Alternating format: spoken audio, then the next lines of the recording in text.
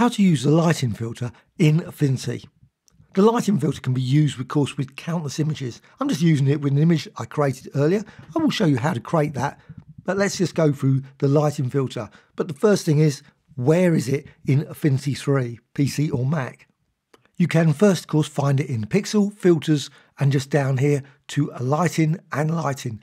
But here it's a destructive effect. So if you apply it, you have to undo. But if you use this one, which is the new live filter layer, which is again, and also Pixel as well, go here to Lighting and Lighting. That is a non-destructive effect. And as a non-destructive effect, you can change it at any point. You can also delete it as well, remove it, and hide it as well. So let's just go with this, lighting. And first thing is, you get this. You've got three options here. Three options you've got here for spot, point, and directional. So let's just go spot first. Here's the spot, that's the default, and you can move it around, reposition it. It's spot, it's a spotlight. That's all it's doing. Create a nice spotlight effect on a particular part of the image. And you can modify various settings here. You can see cone and also direction, distance, etc. If you go with point, all it is a point. That's it. And you can move the point around, so you can position it in different places. You can also then, of course, with the settings up here, you can reduce the air and all the various strength of it, specular, shininess, etc. And you can see you get different results with that. But also you can go here to directional. Now directional is stuck at one point, that central point, but you can see direction. You can move it around, and you can also move it closer and closer and closer and closer, or move it further until it gets quite dark. You'll notice you've also got ambient, so you can make it ambient light, so you can just boost the whole thing up, and you can change the colour there of that if you want it maybe red right from the start. But I'm just going to go back to white, so click there and just set it back to white. And if you want a nice bit of specular, you can see as you do that, let's just decrease that, you can see that just boost up just there, just at that point. It's about 90%. Before that, it's much the same, but just gets to about there. Okay, I'm going to go with spot. So spot, I can just move this around. Now I can increase the settings here. You can see I can increase that, move it around like that, but it's stuck at this point. You need to select here or here. You need to select there. You can move those in to change those settings, the cone. Also, you've got here another setting. You move that. You can see that changes the direction there. And also you can move it, reposition it. So you might want a different angle there, like there. It doesn't move anything else. It just moves the position. So you can move it far off or that way, etc. Okay, once you've got that, what you can also do is you can go here to texture. So just click texture and you can increase this. Now, unfortunately, when it gets to 100%, I think it starts to look a bit ugly because you've got these contours appearing or ridges, which I really wish there was a smooth feature combined with this.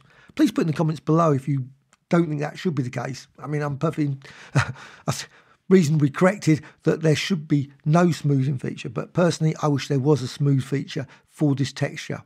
And you can actually extend this beyond this, so you can make it even more intense, so 500, and you can see then 500 or even up to 1,000, probably even maybe more. You can see you can extend it, but you do get this ridge effect, and again you can modify direction, and you can see it can get a bit messy.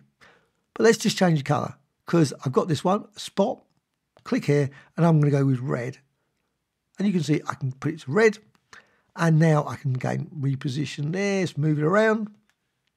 And also, again, I can reduce that down because that's just ridiculous. Just let's make it a bit smoother at 43. But what you can also do is you can add additional lights. There's options here, add, copy, and remove. Now, copy just copies what you've got. So you've got, I'm using light 1. It will just copy it and create a new light 2, on top of it. That's all it does. So if I just click copy instead of add just puts it at the default position, but let's just copy. And now, copy again, so you've got 3 lights now. I can go to the second one, and I can change colour. Let's go for, say, green, like that. But then I can go over here, these are independent, and I can move this around, maybe go like that. And then you get this lovely green effect, but also combined with the red. So again, you can recolour your images quite quickly with this feature. Also, what you can do is go to the third one. So third one here, again, which is still at the same position. It remembers the position, so you can then put it, say, at this angle, and maybe change the light, go with blue. It's of course got the red light at the moment, but you've got the blue there, and you can see then you create that. And of course you can tweak this, push this down. You might not want that to be interfering so much, and put the shyness up and specular up as well. And you can see vary that. And move this around, change this, and you can see you get a whole range of different colour designs just using this approach. But what I want to now do is go down here as well, and you've got here load bump map. Now all that is a file, just a file, so load bump map, and you can select a file if you've got some files. I've got some files here, this one, which is actually very similar to this image, not exactly the same, but very similar. Click open, and it allows you to bring in this, and combined obviously with textures. If I reduce the texture down, if you get it down to 0, you don't see it. Nothing there, very subtle, very, very subtle at 0.6, but you can see if you push it up, but it can be not particularly great. Again, maybe require an image that's slightly blurry to actually create something that's a bit smoother in the end result. But you can clear it as well if you don't want it. Unfortunately, there's no scaling feature. All you do is scale horizontal to fit, so that's all it's doing to do that. And also you can reduce the opacity down for it. Obviously, if you can't see it particularly now because I've cleared it, but that option's available. You've also got blend mode, so you can go through and change it. You might prefer the image effect with linear burn instead of using normal. There's options there for a load of different blend modes with your light. Now, if you've decided this is the design you like, you can simply just merge it. So you can just click merge, and that will merge the lighting effect into the pixel layer. Basically, it's equivalent of a destructive effect at that point. You can also simply delete it if you don't want it, or just reset it back to all the original settings. So if you're not sure about this, click reset, but you can close it. So now with that, you've got your pixel layer, but over here in the layers, you can see you've got this lighting effect added there. Well, you can also right click, it's just a layer, and you can duplicate. And you can see you get that result, and again, duplicate again. So you can see you can create very intense, very unusual 3D texture there.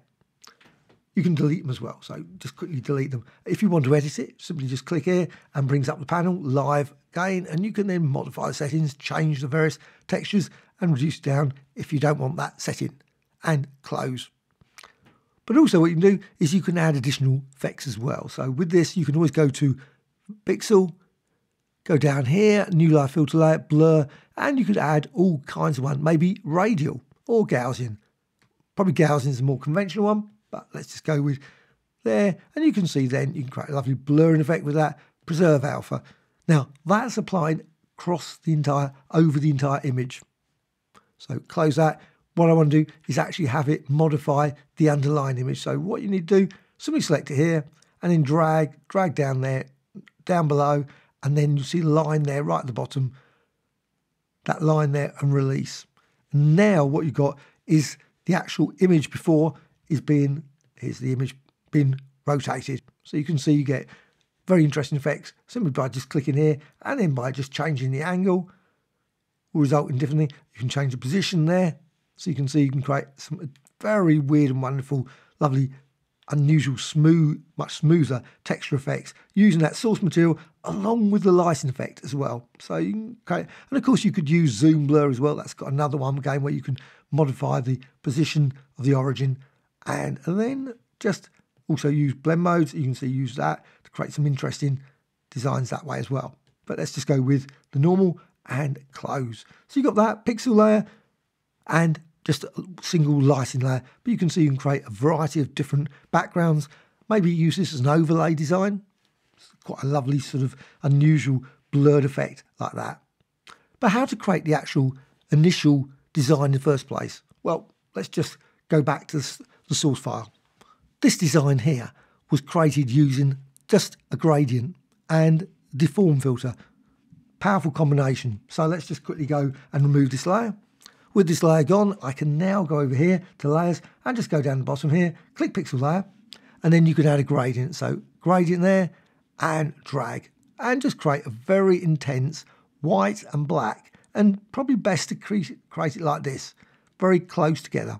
So you get very strong black and a bit of grey and also some white. Well, once you've got that, you can then go to the deform filter. So pixel, filters, and then just down here to distort and deform. And in deform, you could use similarity or rigid. I'm going to go with rigid, and then simply add some pins. And by adding pins, say there, and maybe there, just add a few, just to initial, and also maybe add a few around the edge to pin the design in like that, so it doesn't go off out the edge. So then you can just move this around and just drag there to the center, click the white areas. So click the white areas and drag that in. So you get these lovely sort of areas of very intense ridges that can be used, of course, with the lighting. And then you drag this one out here, again, black over here, you can drag that across. And you can see all kinds of different designs. And if you work at center, you can just drag this in. Again, you've got that black, the underlying black, and here the underlying white, which you can bring in again, create some more interesting selections of colour there, and just drag that over there maybe, and so on. So you can see you can build quite a nice, interesting design super quick. You can also go to pixel, filters, and repeat deform to create that. Always really good to apply a couple of times, and sometimes create some very unique structures. And then again, pixel, down to filters, and then lighting and lighting, or use, if you want it as a non-destructive effect, go to lighting and lighting here. With that, you can then, of course, very quickly add some colours in. Just change the spot colour here, change distance, change colour, again to red, and then maybe add another light and go this way, and then maybe go with green again. I always love a combination of red and green to create some interesting designs. And just drag that like that. And again, if you want, add some texture into it. Again, you've got this, unfortunately, push it too far, and you get this sort of very mottled looking design like that. And then close. There you have it. Very quick landscape sort of creation, very sort of unusual textured design in Affinity using the lighting filter. Hope you found this of interest. Any questions or thoughts, please let me know in the comments below. Bye.